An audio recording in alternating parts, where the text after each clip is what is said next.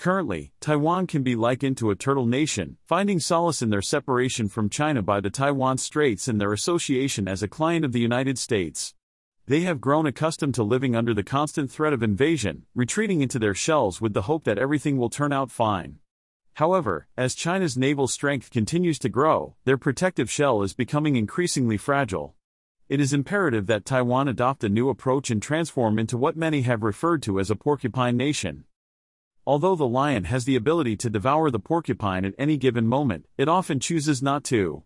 The sharp quills of the porcupine do not guarantee its protection from the lion's destruction, but they do exact revenge.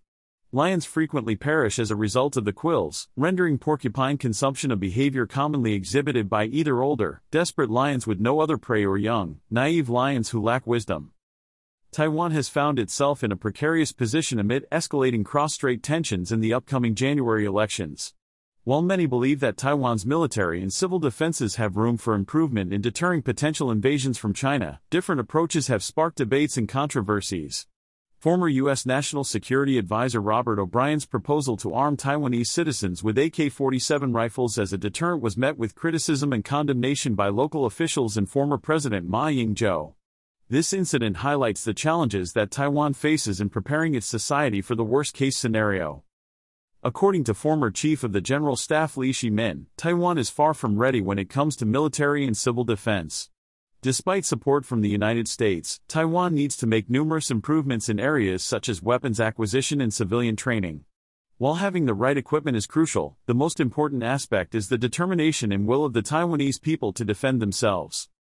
Concerns about Taiwan's ability to deter and resist China have been fueled by recent events such as Russia's invasion of Ukraine. The outcome of the upcoming elections in January, which are likely to determine the level of strains between Taiwan and China, also contributes to the uncertainty. The wars in Ukraine and Gaza have shown that preparations for defense need to go beyond the military and include critical infrastructure security, civil resilience, cybersecurity, and continuity of operations and government. However, such preparations require significant time and resources.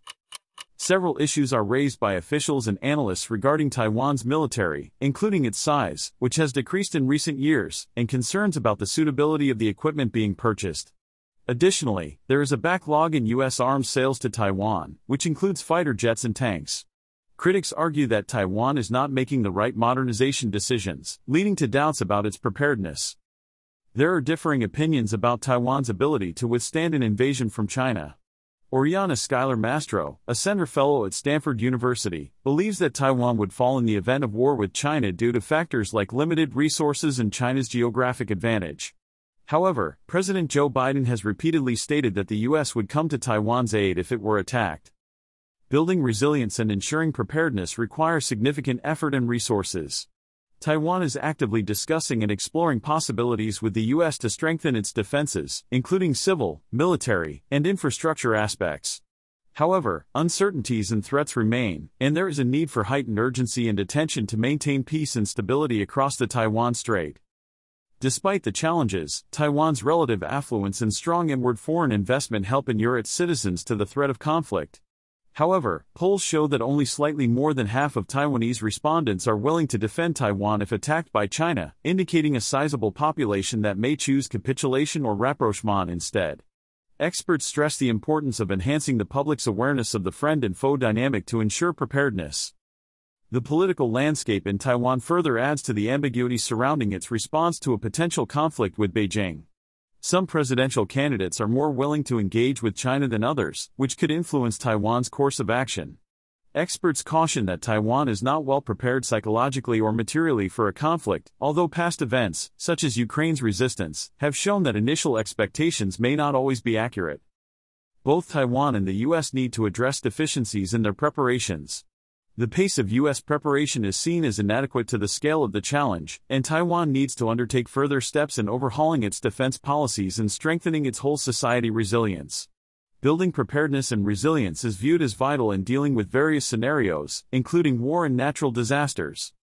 Despite the challenges, Taiwan remains determined to respond to the rising threats posed by China. Nonprofit organizations like Forward Alliance provide emergency training to enhance citizens' responses and society's ability to navigate crises. With the urgency emphasized by Beijing, Taiwan is in a race.